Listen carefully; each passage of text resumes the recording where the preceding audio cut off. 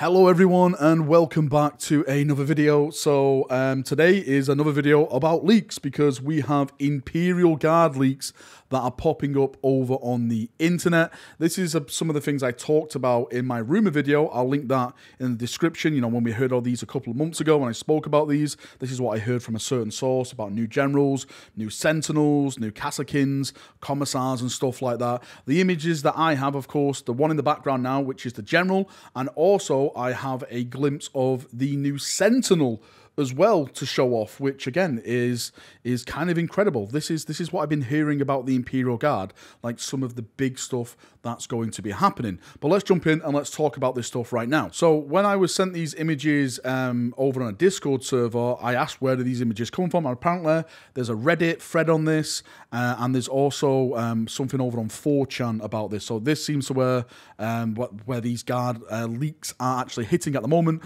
With the so-called general, I want to call this model a general in the background.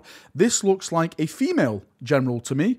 Some people have been saying that it's Creed's daughter. I don't really read that much Imperial Guard books. I've been reading the Darabnate Gaunt's Ghosts and stuff, but apart from like Creed and everything like that, I didn't really know he had a daughter. It kind of makes sense because this model, if it is his daughter, does have the kind of like revolvers strapped on her waist, which is kind of maybe a nod to her father. She seems like she's got like one of those iconic scepters that's like a place in your office, like follow me, go forward and stuff. If not, I'll beat you to death. So yeah, I can see that stuff actually being a thing, because we actually know Creed no longer, well, I say no longer exists. He's not really a part of the lore anymore because he's now part of Trajan's so-called collection, because over when Cadia fell, he was about to die and Trajan come along and said, nope, you belong with me now. I'm going to show you off as a prize in my museum. For the actual model itself, I think it looks okay. I like how it's on a rock, of course. More rubble. Is that Cadia? Who knows?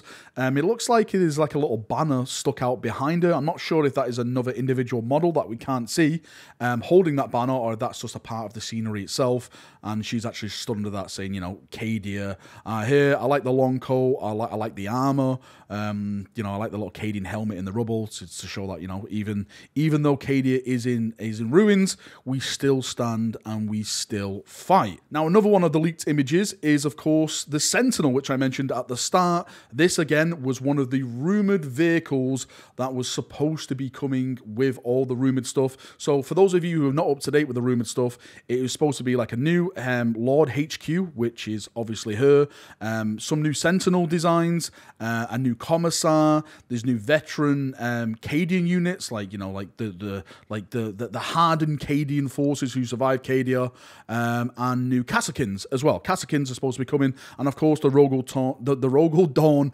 battle tank, which we have yet to see or heard more about, which I'm super excited for. But back to this image, of course, with a Sentinel, you can definitely see it's a new design. It's more rounded in its armoring design. It's got rockets on the side of it. It's got like a plasma gun. I'm wondering if this has been designed by Cole himself. This is like a new Cole updated vehicle for the Guard, because so far we've seen Cole giving out new weapons and stuff, but it's only been for the Space Marines, as he's now shifted over and started to give the rest of the Imperium more of these technologically advanced designs. It'd be interesting to read the lore about that and to see what's going on with this type of stuff. I'm sure there's going to be a lot more stuff dropping in the coming hours, days, whatever now, because it seems like the leaks are out there now. It's popping up on these random websites. It's popping up on Reddit, like I said, on 4chan. So I won't be surprised if we get to see more of the leaked units. I'm sure Games Workshop is going to post an image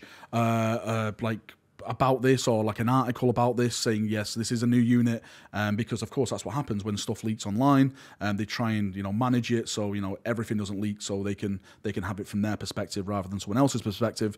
But yeah, I'm excited. I'm hugely excited for the Imperial Guard.